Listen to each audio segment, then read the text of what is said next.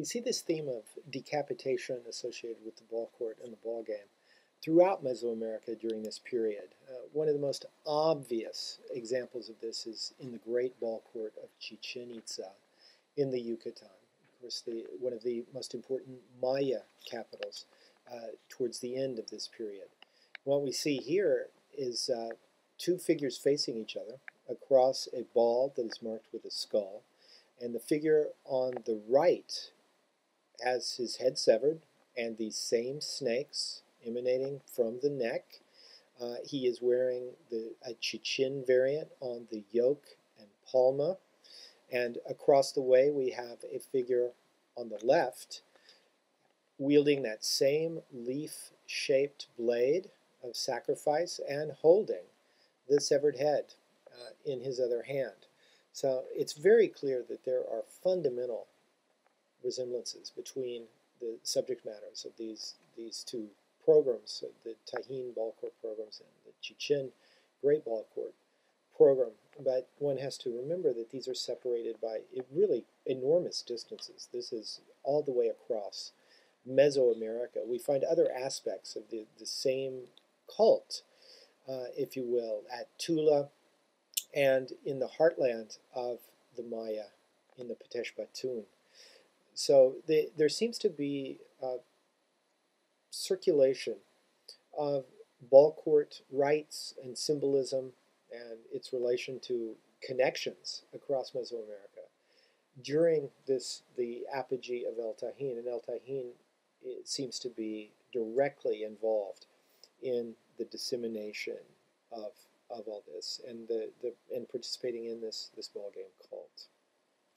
Now, the reason, or the sort of the basic upshot of Ballcourt sacrifice is, in fact, the delivery of the objects of rulership to the Tajin ruler. One does this, and one does this in the Ballcourt to receive the crown, as it were, or the objects that make one king from the gods of Tajin. And the way this works out is in the central panels. The one central panel here shows two figures seated on an architectural piece there. They are right in the center of the rectangular narrative part of the panel. And the frontmost figure in his left hand holds a baton, and across his arm is wrapped a piece of cloth, a very specific piece of cloth. And he seems to be offering this, as well as a bolt of lightning in his other hand, to the human figure standing directly in front of him. The human figure gestures down to what I argue is, in fact, the bundled sacrifice that he is offering the gods, the bundled sacrifice of the Ballcourt. So this baton and this rolled piece of cloth show up also on the right here in what is clearly an accession scene. In fact, the same deity on the very right of this scene is shown with something, again, soft and pliable, which seems to be just a larger version of that cloth that we saw in the earlier Ballcourt scene. And on the left is the figure holding the baton. This being presented to a figure that we can prove is 13 Rabbit, an historical king of El Tajin, who is receiving this on his accession.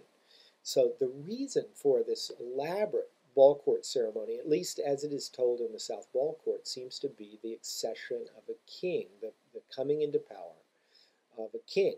And this is all likened to, on the other side of the Ballcourt, in the other central panel, this is likened to the creation of humans.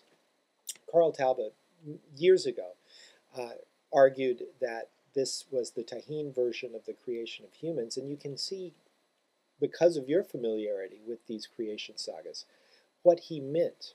In this scene, there is a squatting figure who is, in fact, this same central Tajin deity, who is committing auto-sacrifice, who is piercing his penis and bleeding on a figure wearing a fish helmet in this architectural ensemble that seems to be, in fact, encased in some sort of liquid, in water.